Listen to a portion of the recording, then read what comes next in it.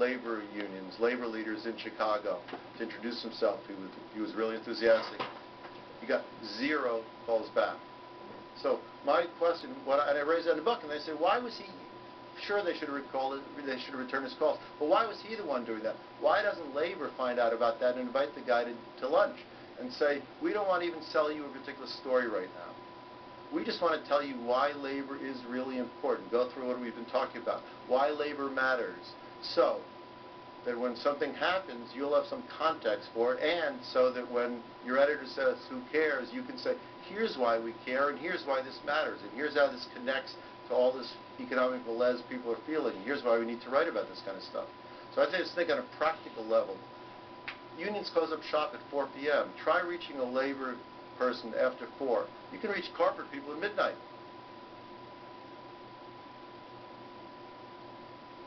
Sir. Thank you. I'm in a union, and I came in late, so you may have covered something that, and also I don't mean to say I know all these answers. You said something about irrelevance of union, the intellectual, I believe it's still true, and I know I'm still in this union with department stores, which is the same, they're the same people that have the grocery stores here. Your money in your union dues generally will go to the Democratic Party, even in terms of elections, funding elections or backing. But the only one person was McCain, although I know that other people were involved, but I remember McCain, and it might have been pre-9/11, because after 9/11 it may be that we don't talk about these things, partially because of that. There's all these other things going on.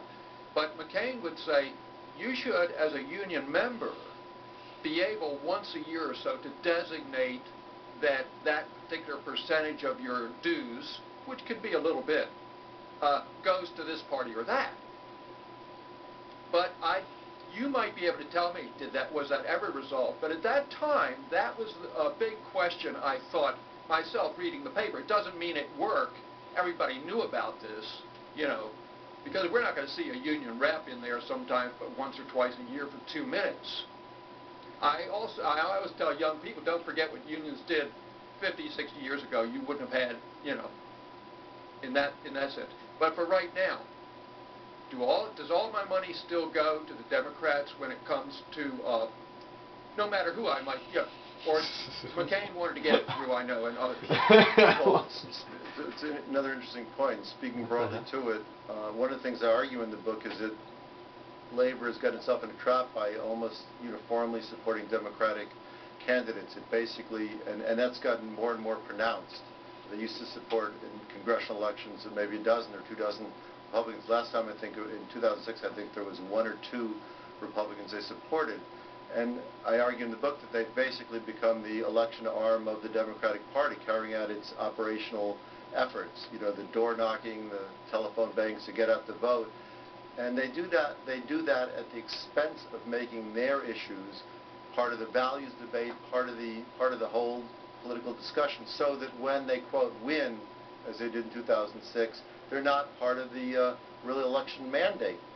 Yes, they they get a minimum wage, and the House Committee on Education and whatever it used to be called changed its name, put labor back in its name, and so on.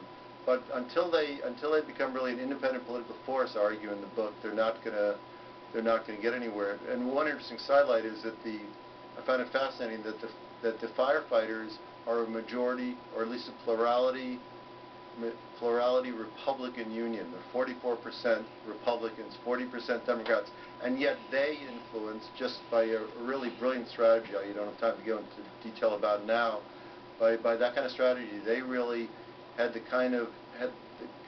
moved political calculus in a way that labor hadn't done in eons, the democratic political process. Thinking in terms of, what we call Reagan Democrats, at that time. So you would see why people say, hey, maybe, I've always been a Democrat, but I want to vote for a Republican this time. I might, and I'll let you go. I think John L. Lewis was Republican 100%. Coal miners in those great union times. And I think Jimmy Hoffa went Republican. I don't know if he was a Republican, but I think those are the 2 labor unions that were kind of Republican. John L. Lewis of the coal workers, and Jimmy Hoffa's truck drivers.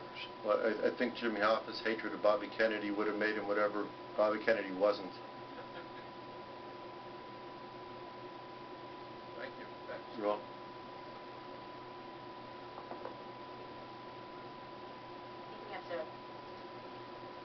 I think we have to wrap up just because of time, but thank you so much for coming. Good, well, thank you very much. State of the Unions. Philip Dine has reported on labor issues for the St. Louis Post-Dispatch for 20 years, where he was twice nominated for the Pulitzer Prize. For more, visit philipdine.com.